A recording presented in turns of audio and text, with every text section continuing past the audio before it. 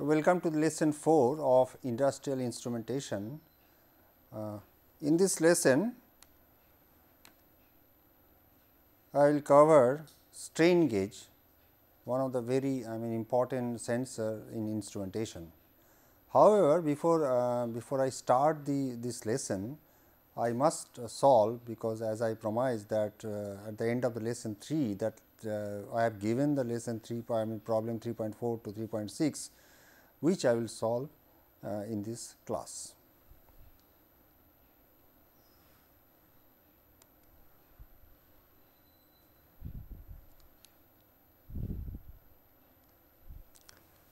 Now, problem number 3.4, as you know, is the magnitude of the dynamic error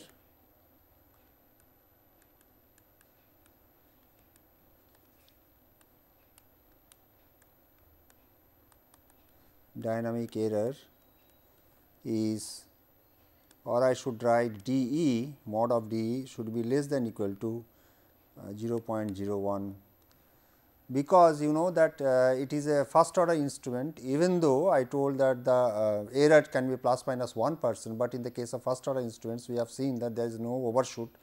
So, error should be always less than, can only have it should be less than, that means it should be always 0.99 instead of 1.01. So, if it is there, so the magnitude ratio we know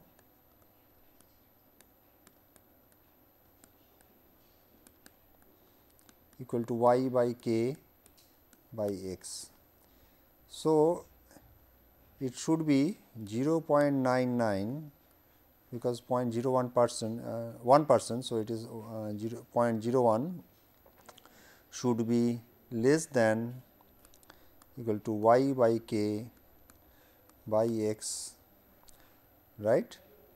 And as you know, this is equal to 1 upon under square root 1 plus omega tau square. Now, omega is given, let us calculate for omega equal to 4. So, if I calculate for omega frequency of 4 hertz, so it will be 2 pi into 4, because f equal to 4 hertz as it is given. So, it will be omega square will be equal to 631. So, it will be 0.981 into 1 plus omega square tau square equal to 1. So, it will give you omega square tau square equal to 0.01936. So, tau will be equal to under the square root 0.01936 divided by omega square is 631. So, it will give you tau equal to 5.6 millisecond.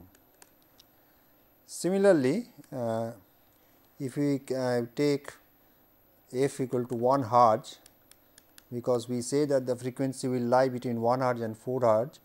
So, we will get tau equal to 0.0226 second.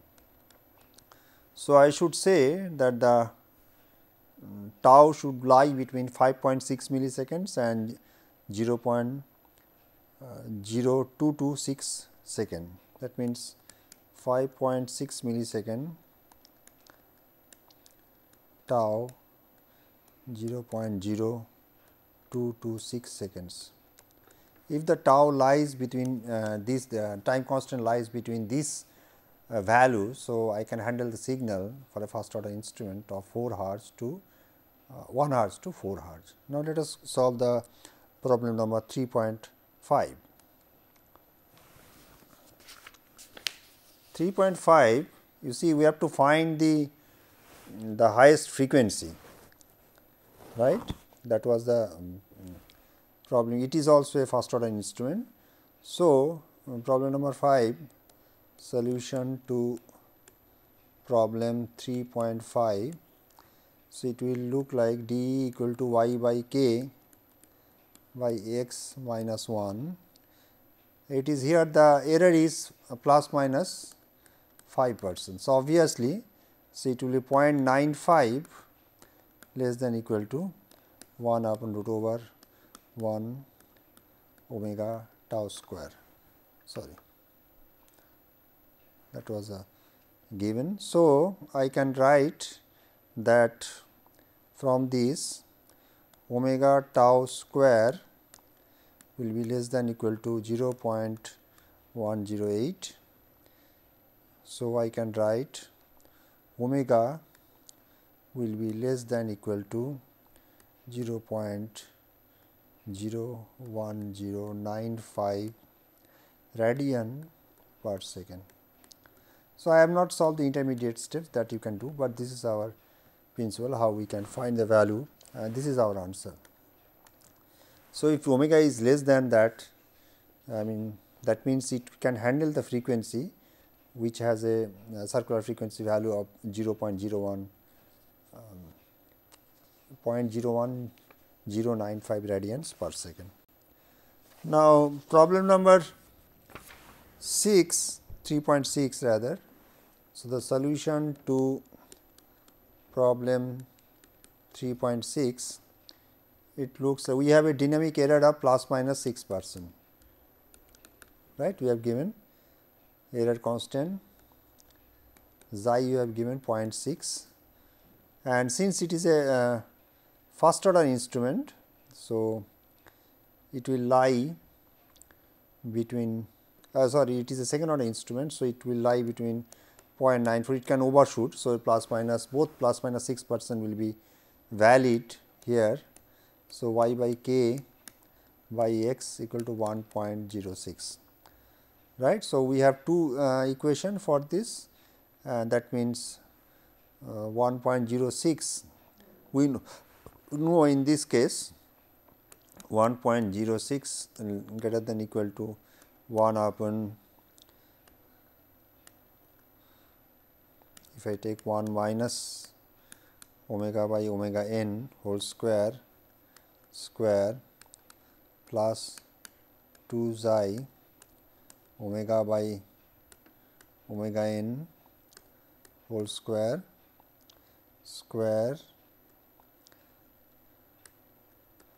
half. Oh, I am sorry, I think there will be no square here. So, this will be, so it will get this is one, and another one will be 0.94, it is 0.94 greater less than equal to 1 minus omega by omega n whole square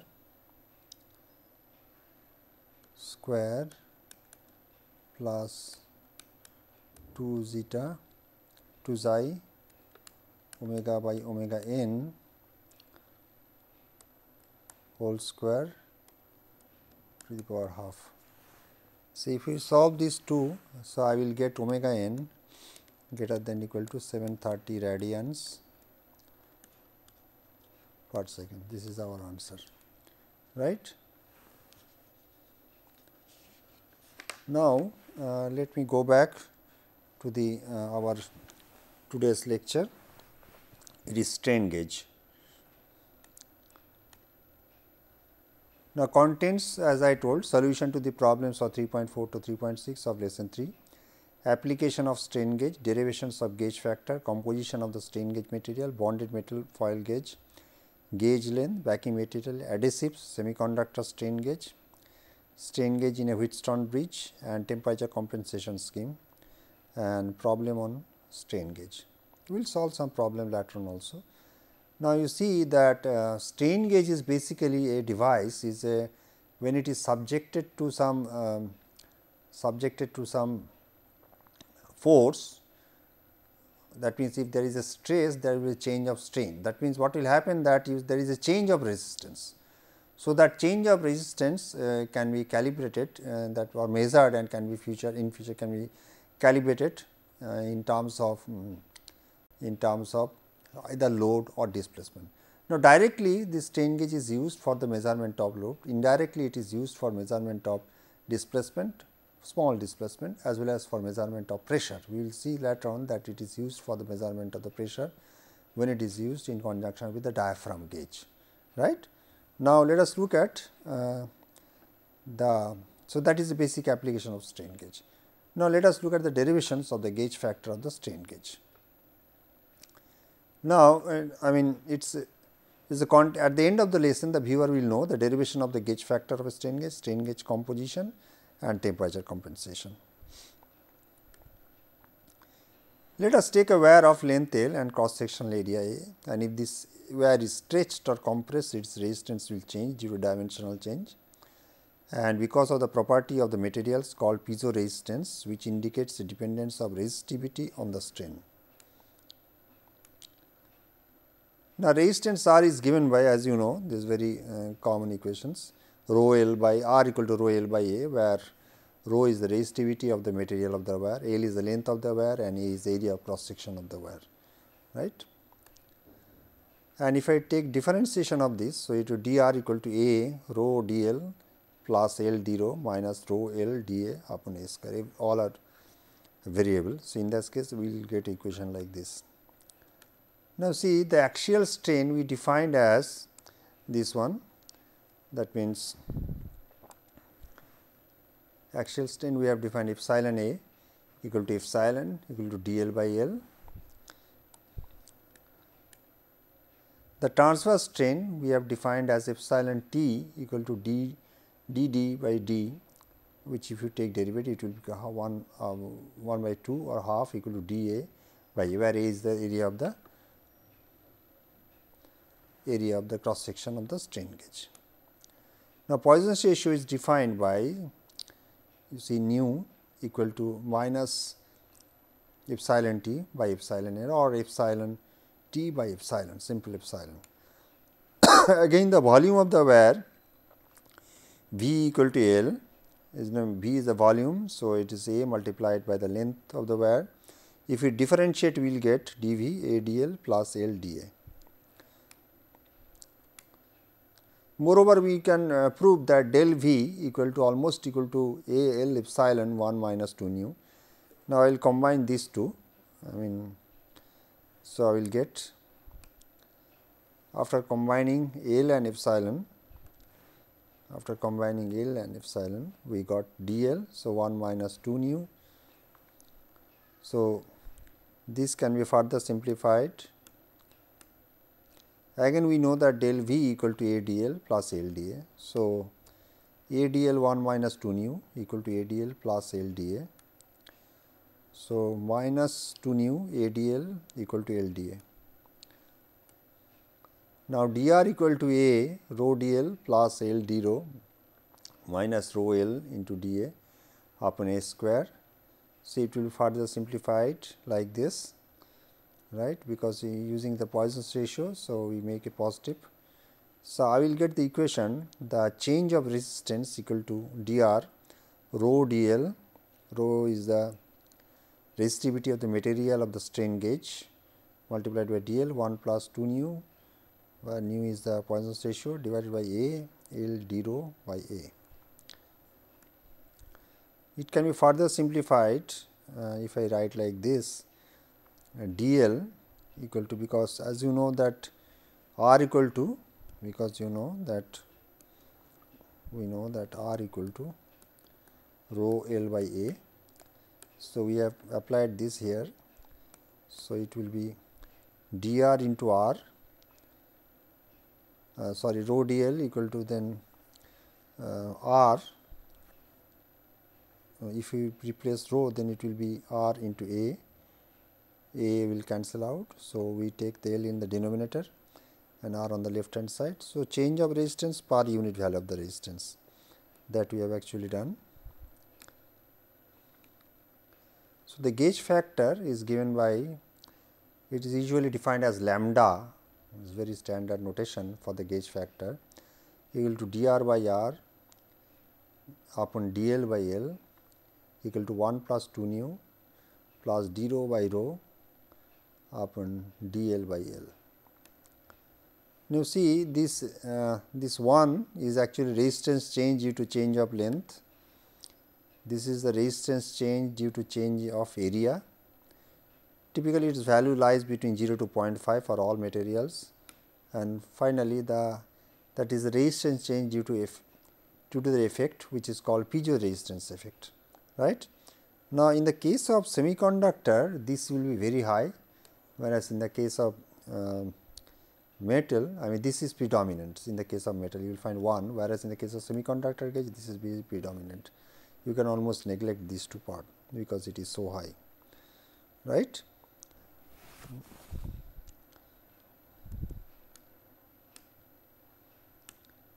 Now, further we simplified, we have introduced d rho by rho upon dl by L equal to pi 1 into E, where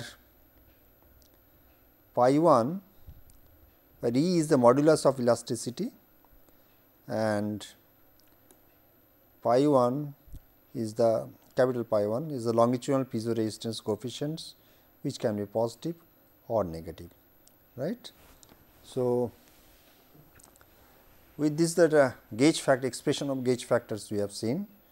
Now, we always want for in the instrumentation systems or for the strain gauge that the gauge factor should be as high as possible, because if the gauge factor are high, then for unit strength I will get more change of resistance, my signal conditioning circuit will be simplified.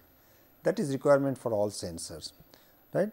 Now, let us go to the instrumentation lab and see one practical strain gauge, how it looks like, and which is used as a displacement sensor to make a small I mean displacement sensor. That means, for the small measurement of small displacement, we will come back after some time. It is a displacement sensor based on strain gauges. You have already seen that in all strain gauge measurements, we use a bridge, Wheatstone bridge with 4 arms, and for temperature compensation as well as for the larger output, we usually use at least 2 strain gauges, and sometimes you will find the 4 strain gauges. In this displacement sensor, we have 2 strain gauges, and one will be on axial elongation, other will be on axial compression. And if we put these 2 strain gauges on the opposite arm of the bridge, I will get larger output. You see here that there is a strain gauge on this side, you can see here. So, and there is another strain gauge on the back side of this brass plate. And how it works, you see, when I give the displacement like this, you see here the displacements I am giving here. So, this strain gauge will be under axial elongation, and the strain gauge on the back side, that means on this side, will be under compression. So, if I put on the opposite arm of the Wheatstone bridge, obviously I will get double the output, as well as you will find that I will get the temperature compensation in this particular circuit. And this particular displacement sensor is used for the displacement of small displacement like less than 1 centimeter and that type. Welcome back to the classroom. You know, the strain gauge is implemented in several different ways. Number 1 is unbonded metal wire gauge, number 2 is the bonded metal wire gauge, and number 3 is the bonded metal foil gauge, and bonded number 4 is bonded semiconductor gauge, and 5 is diffuse semiconductor gauge. Now, in the case of bonded metal wire gauge, where I can have any unbonded metal wire gauge. Suppose I have 2 pillars, sorry.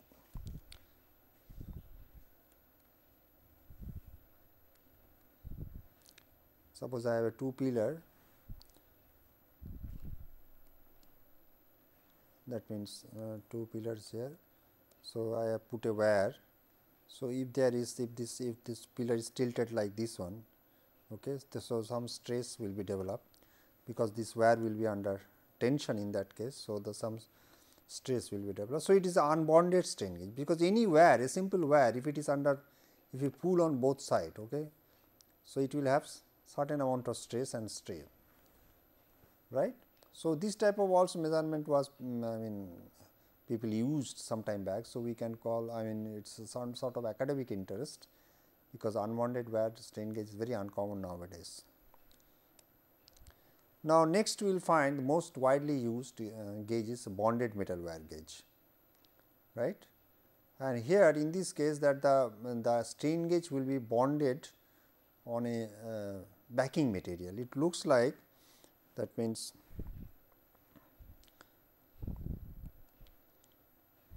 it looks like I have a backing material, so over which this strain gauge is put like this one, right. So, I have a backing material there. So, we have electrical connections we have taken out. So, these backing materials are various types which will be discussed after some time.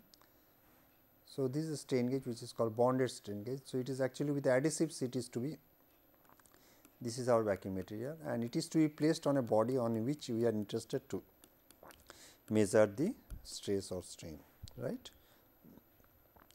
Third comes the bonded metal wear gauge, which is most widely used metal wear gauge nowadays, because we will concentrate on this a lot, because it has some advantage. We will see that the transverse strain will be very less in this case, because the same technology whatever they are using for making the PCB is also used for making the bonded metal foil gauge.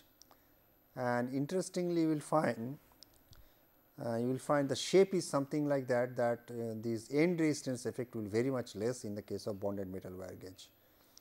Now, bonded semiconductor gauge is also there. You will find the semiconductor itself is used to bond on a material. So, it is a, instead of simple wear type of gauge, I am using the semiconductor strain gauge, whereas the diffuse semiconductor is something different. You will find that in the one of the example of the diffuse semiconductor gauge is a pressure gauge, a diaphragm pressure gauge, where the diaphragm material is made of semiconductor. It looks like this.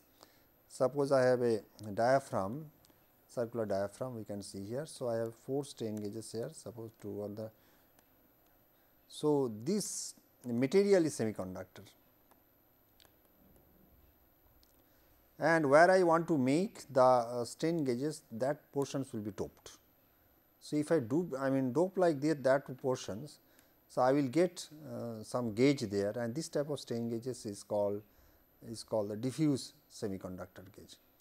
It is used for it is a very because of the advantage of semiconductor strain gauge, as I told you earlier, is a high gauge factor, whereas in this almost you can say 60 to 70 times the gauge factor is more than that of the wear type of gauge or gauge made of metal, right. So, composition of strain gauge material, that is very important. You will find that there are many strain gauge available in the markets, and you will find here the different gauge factors we have given. Lambda equal to 2 is a very common type of very cheap low cost strain gauge, is called constant and or advanced. Here the composition 55% copper and 45% nickel. Then you have isoelastic, which is 36% nickel, 8% chromium, 4% manganese, silicon and 52% iron. Then you have isoelastic 2. These are all trade name, because you see the strain gauge was first developed, commercial strain gauges which are developed mostly in the industry. So, they have given some trade names, later on they gave the composition, but that is the funny name they have given, constant, isoelastic, like that. Then we have molybdenum, isoelastic 2, which is 36% nickel, 8% chromium, 0.5% molybdenum and 55.5% iron or steel. So, lambda is 3.6, not very high.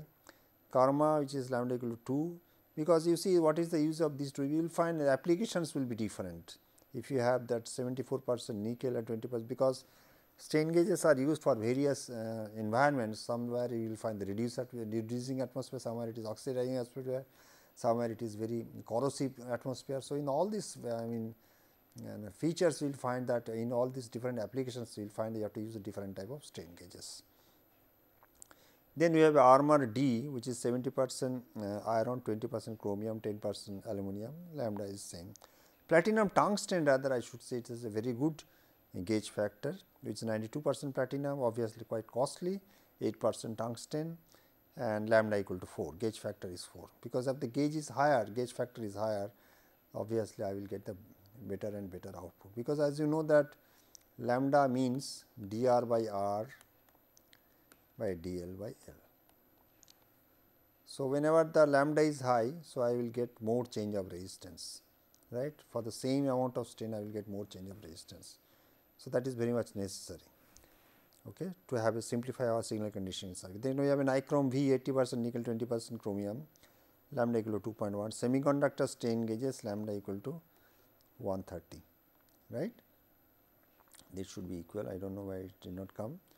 So, lambda equal to 130, exceptionally high, you see that compared to all this is almost 60 to 70 times more, at least 60 times more, 60 to 60, I mean 5 times more than the conventional wire. Or please note one thing, that whether it is a wire type of gauge or a bonded wire gauge or bonded metal foil gauge, the value of lambda does not change.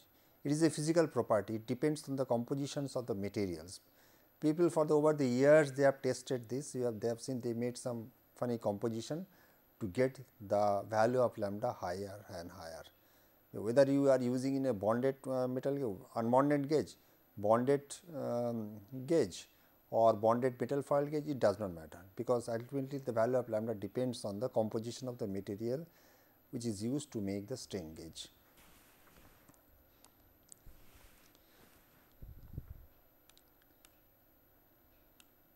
So, bonded metal foil gauge, as I told you earlier, it is the most widely used transducer for stress analysis. It consists of a metallic foil pattern similar to the process used to produce printed circuit board.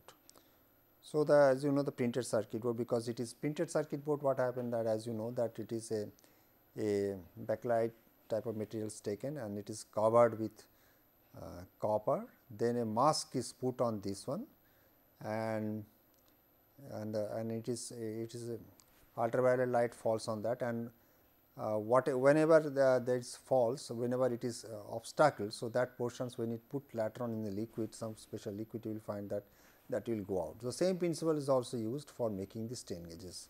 The reason I will tell you after some time.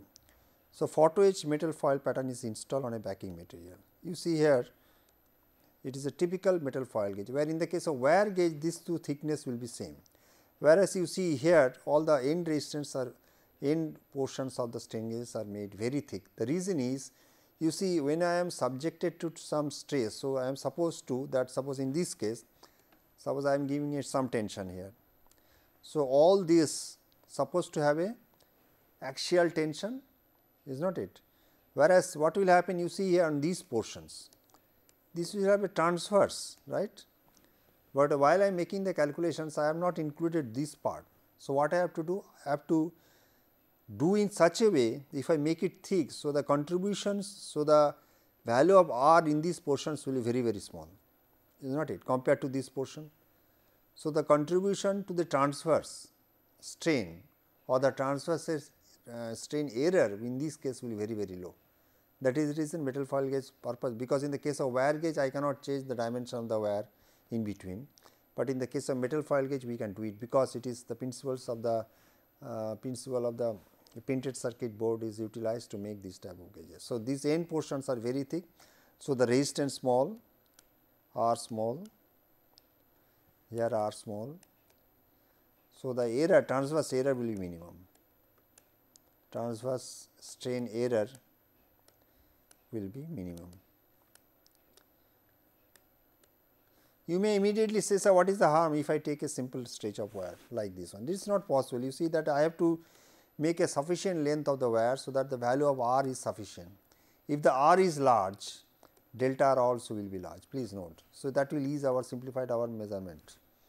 If the R is small, R is small if I take suppose a small length of wire. If I take a full length of wire, this one, so my delta R also will be small, R will be large, delta R also will be large. So, that is in all the funny shape, I mean this type of shape you have to make in the case of strain gauges. This is very simplified, actually you will find there are various parallel, it looks like I have several, you will find that there are several, it means,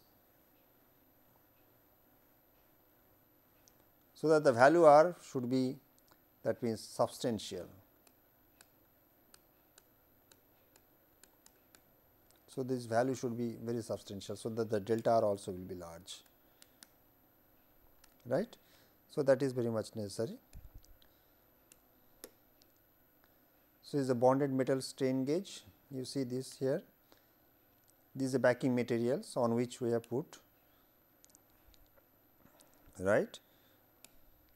Now, gauge length, the proper choice of the gauge length is important factor for some specific applications. Strain is to be measured at the location where stress is maximum, and the strain gauge averages this measured strain over the gauge length, and the measurement can be erroneous due to improper choice of the gauge length, right. So, gauge length is very important.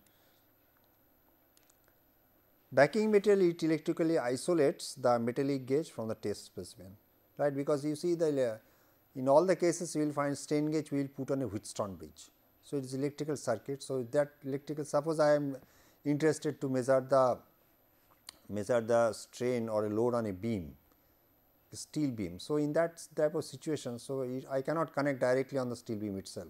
I have to insulate, because we are interested only on the strain. I do not want to make electrical connections with the on the steel beam itself, right. So, that is a, so it will isolates. First of all, it property is electrical isolates the metallic gauge from the test specimen.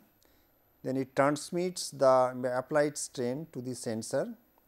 It provides the surface that is used for bonding the gauge with the specimen surface where the strain is to be measured. The backing material should have a wide temperature range. Polyimide and the glass reinforced phenolic are two commonly used backing material. These are the most commonly used backing material. You see, these are polyimide. So, these are polyimide and glass reinforced phenolic and two commonly used backing material.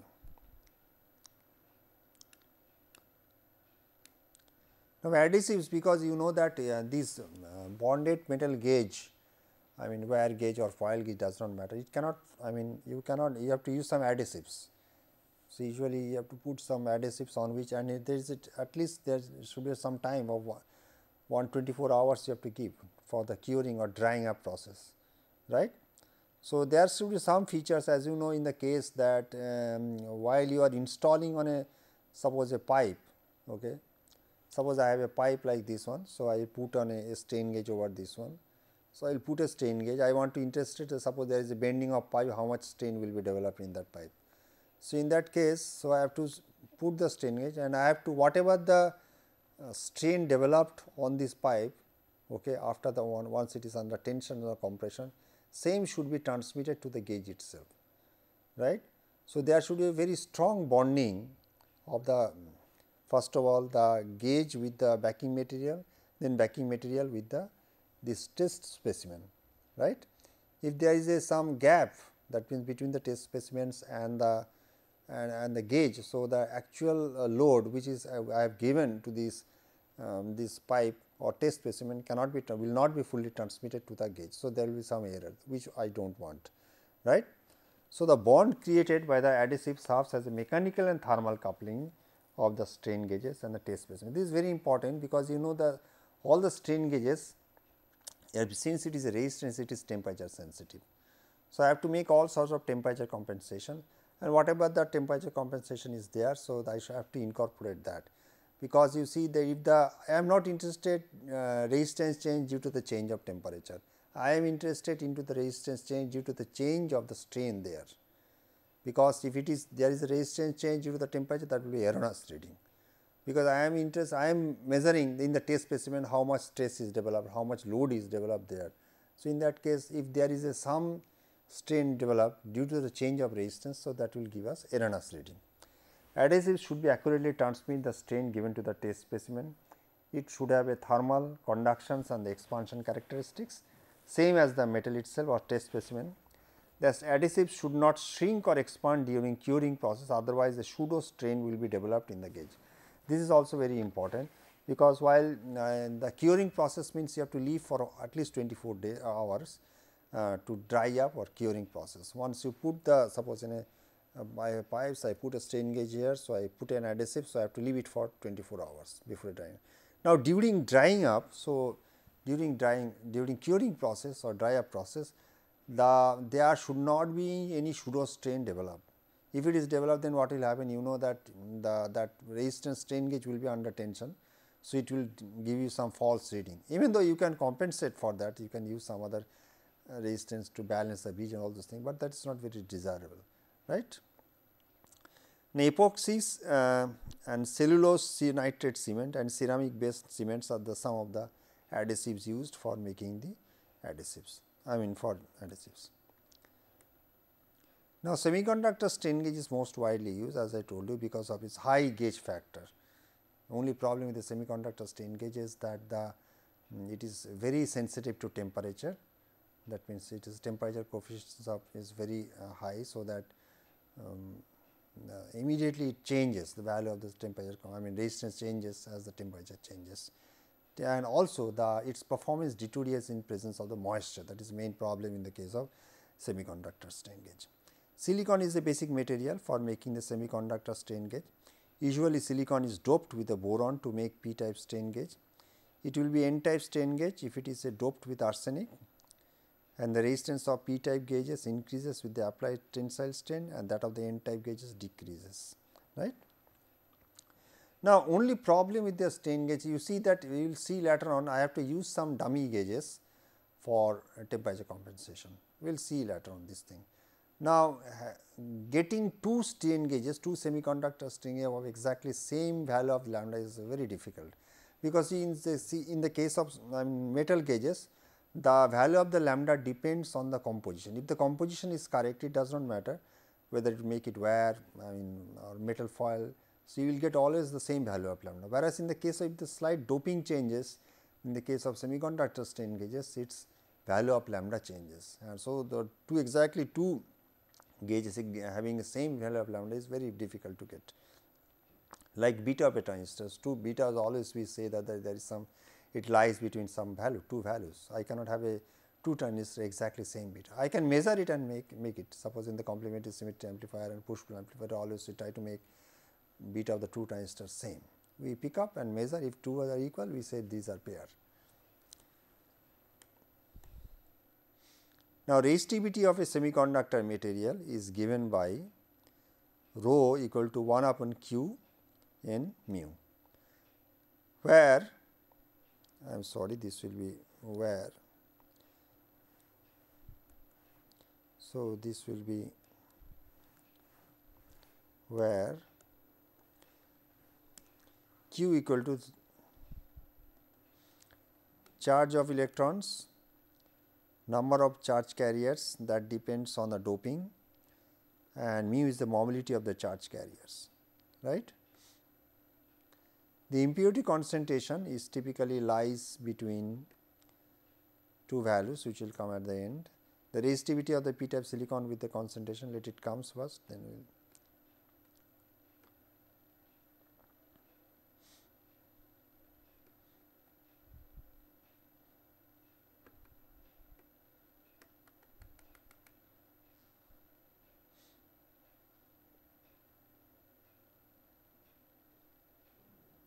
You see here, the impurity concentration is typically lies between 10 to the power 16 to 10 to the power 20 atoms. The resistivity of the p-type silicon with concentration of 10 to the power 20 atoms per centimeter cube is 500 micromole meter, that is much higher than that of the copper. The strain gauge material shows a change. Now, interestingly, you will see that if you increase this beyond 10 to the power 20, you will not get any much change of the resistivity in the case of if you apply some strain there, whereas if it lies between these two values, you will get sufficient change of resistance in the case of semiconductor strain gauge. That actually we want. The strain gauge material shows a change in resistivity with strain, and this change of resistivity is called the piezoresistive effect, and the mobility of the charge carriers changes due to applied strain, thus causing the large change in resistivity. This is the most important. You see in the case of semiconductor strain gauge, this change of resistivity is very high. That is the reason I am getting the large value. If you remember our main expressions, so our expression was lambda equal to dr by r excuse me, dl by l equal to 1 plus 2 nu plus d rho by rho dl by l. So, this term for the semiconductor strain gauges will vary because of this factor. This term is not predominant in the case of metal wire gauges, right. So, that is why I am saying the mobility of the charge carriers changes due to the applied strain, because the mobility depends on the mobility we have seen, right. So, thus causing the large change in resistivity.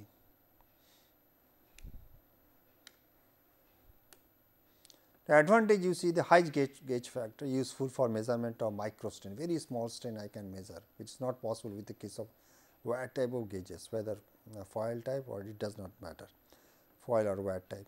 In the case of metal gauge, it is not possible. Small gauge length, so very small strain gauge sensor we can make. So, the dimension of the gauge I can make very small, as I told you earlier, that you see that in the case of pressure sensors, we have seen that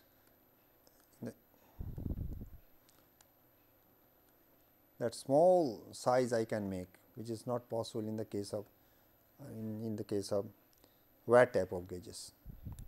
Now, disadvantage is high temperature sensitivity. Temperature sensitivity we can compensate. It is very easy to say that we can compensate by using the dummy gauges or using 4 strain gauge, but having 4 semiconductor strain gauge having the exact value of lambda is very difficult.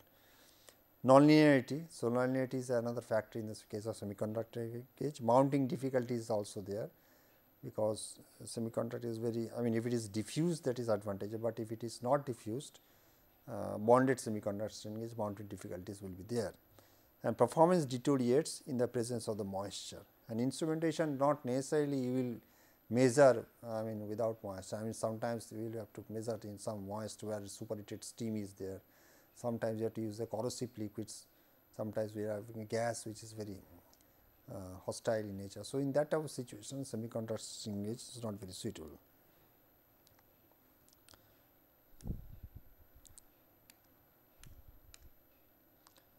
Now, see that I will make a temperature compensation, strain gauge temperature compensation is there. So, it is necessary, I will do the temperature compensation, it looks like this.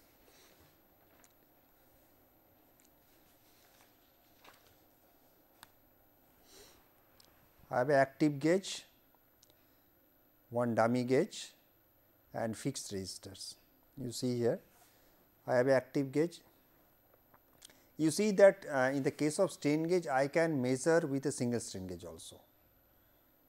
Whatever the change of resistance, I will put on a Wheatstone bridge. Suppose there is all the gauges resistance, simple resistance, I put one active gauge. In that situation, there is no problem. I can measure the change of resistance values when it is subjected to strain, but the problem is that you see it won't, there will not be any temperature compensation. That means, due to temperature change, some change of resistance will come. So, my circuit will not take care of that. Whereas, in the case of dummy gauge the meaning is that this gauge will not subjected to stress or strain. That means, suppose I am interested to measure measure the stress developed on this pipe. So, I will put the actual gauge or active gauge on this one, and dummy gauge I will not put over this one. It is also a strain gauge. These are not strain gauge, these two are fixed resistor, simple carbon or any other type of resistor, but these are basically the strain gauge, these two are strain gauge, whereas this gauge will be subjected to strain and this will not be, this will not be subjected to strain. So, whereas this is subjected to strain, this will not be subjected to strain. So, what will happen to this? This will be very close to the pipe, but it is not subjected to any strain. So, whatever the reason is why I am saying that this should be very close to the pipe, whatever the active gauge have the temperature, this dummy gauge should have the same temperature, that I want to mean. If I can do that, so there is no problem. So, always we will measure this this change of resistance by a Wheatstone bridge. Now, there are two types of measurement. One case I will use a balance bridge, in other case we will use the unbalanced bridge. Now, we will first consider the unbalanced bridge. Let us look at. So, in the unbalanced bridge you will find that, sorry, it is a balanced bridge. So, I have 4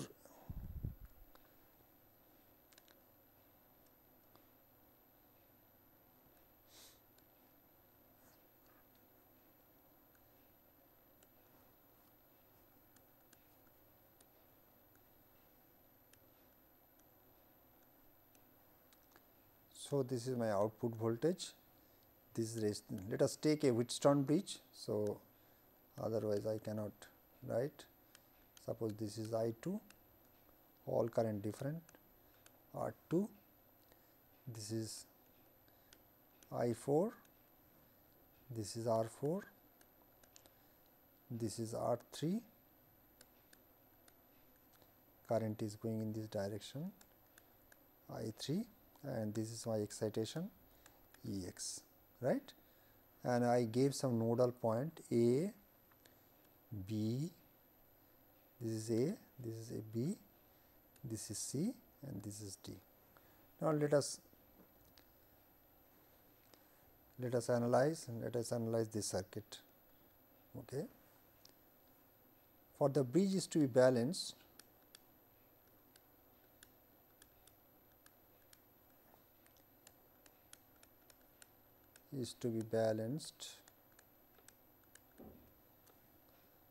points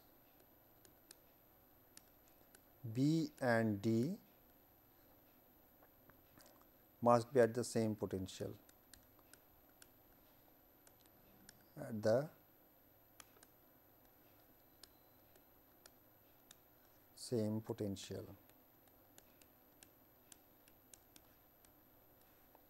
So, I can write I 1 R 1 is not it equal to I 4 R 4, then I 2 R 2 equal to I 3 R 3. So, simply I can divide, if I these two equations, I will get I 1 by R 1, I 2 by R 2 equal to I 4 by R 4, I 3 into R 3. Now, if there is no current,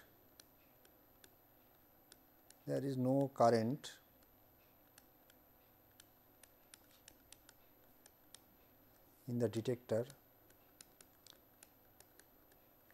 so I 1 equal to I 2 and I 3 equal to I 4. So, R 1 by R 2 equal to R 4 by R 3, right. Sorry.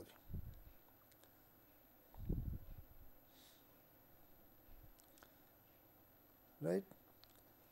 Now, what will happen? Suppose R 1 is the unknown resistance, or our, and that means our circuit looks like this. If I redraw the circuit,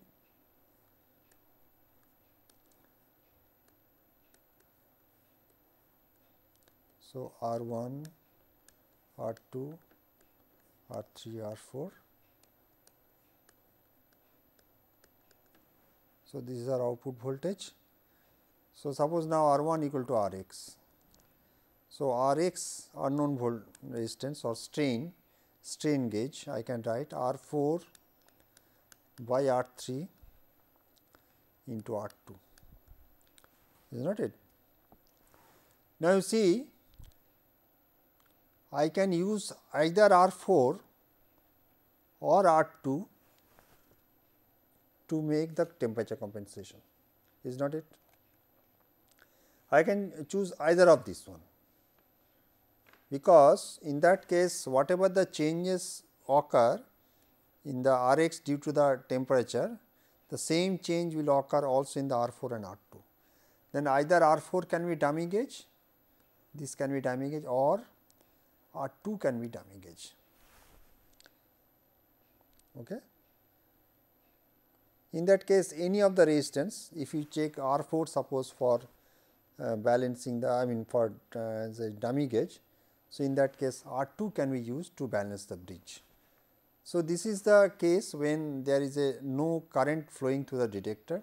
That means, I am assuming in that case, that is I will vary R2. That means, if I take a new page, that means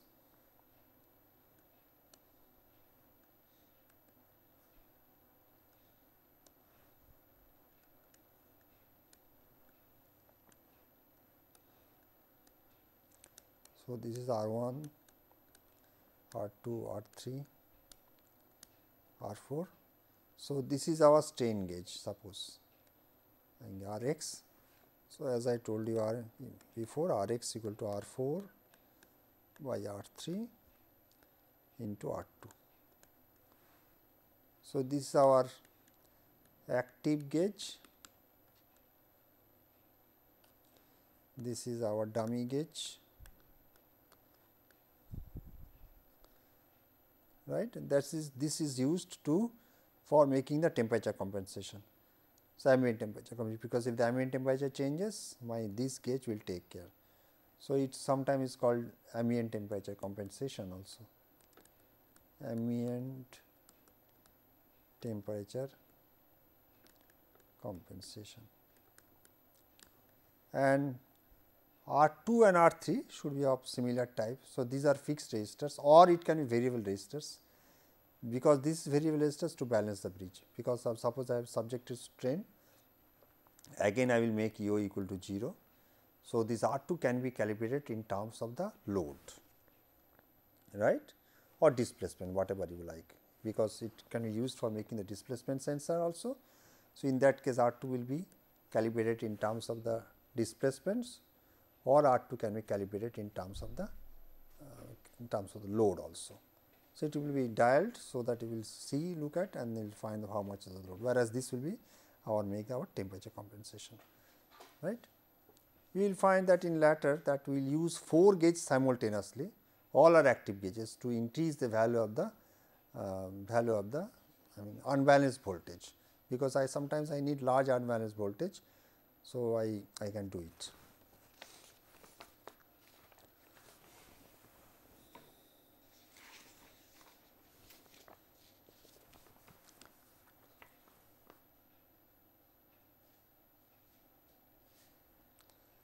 Now, let us go to the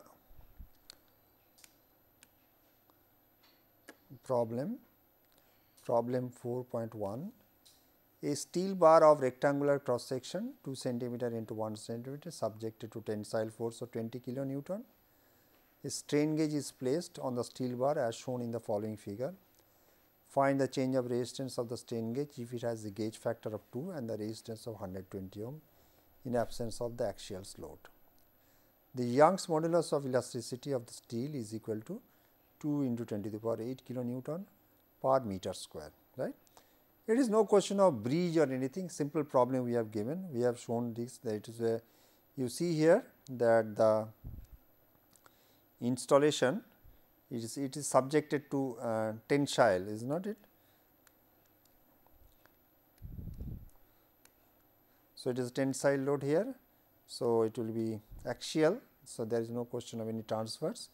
So, there will be axial load, and you have to find that the change of resistance in this strain gauge. It's a very simple problem, right. So, no question of bridge or anything, we have to, with that we will do later on,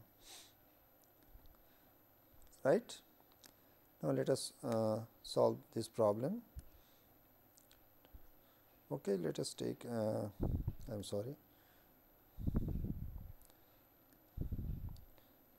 I can take this one. Here you see lambda is equal to 2, is not it, and E equal to 2 into 10 to the power 8 kilonewton per meter square, P equal to 20 kilonewton, and R equal to 120 ohm. Area of cross sections we have given A equal to 0.02 into 10 to the power 01 meter square. So, stress on the bar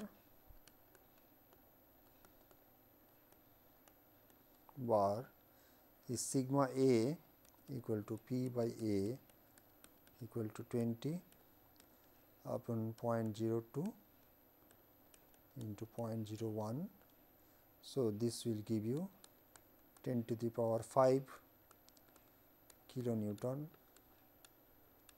per meter square. So, epsilon A or epsilon equal to sigma by E or sigma A by E, E is a Young's modulus 10 to the power 5 by 2 into 10 to the power 8. So, it will be 5 into 10 to the power minus 4. So, dr by r we know by dl by L equal to lambda, is not it, or I can write dr by r equal to lambda into epsilon A axial. So, delta r or dr will be equal to r epsilon into lambda. So, it is 120 into 5 into 10 to the power minus 4 into and it is the resistance, 5 10 to the power 4 is the strain multiplied the gauge factor, which is advanced probably, yes, this is advanced strain gauge obviously 2. So, this will give you change of resistance 0.12 ohm, right. So, the answer is 0.12 ohm. I have solved this problem to know that you see that how small this change of resistance. It is not very easy task to measure this, and as I told you that just using a one simple you can use one resistance, that means R2, and calibrate R2 in terms of stress or strain is very difficult, and as you look at this change of resistance very small.